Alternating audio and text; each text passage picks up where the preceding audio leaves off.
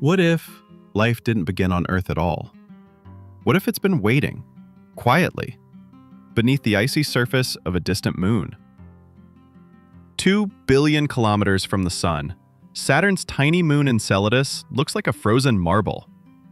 But beneath that icy crust, NASA believes, there's a global ocean. When the Cassini spacecraft flew past Enceladus, it made a discovery no one expected. Plumes of water vapor, shooting hundreds of kilometers into space. Inside those plumes were mystery particles, salts, organic molecules, and something even more shocking, hydrogen gas, the kind produced by hydrothermal vents on Earth, where life thrives in total darkness. That means the same chemistry that sustains life here could exist there, under miles of ice, in an alien ocean we've never seen.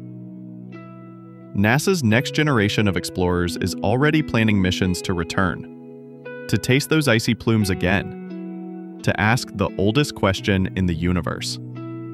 Are we alone? Somewhere beneath the frozen surface of Enceladus, the answer might already be whispering.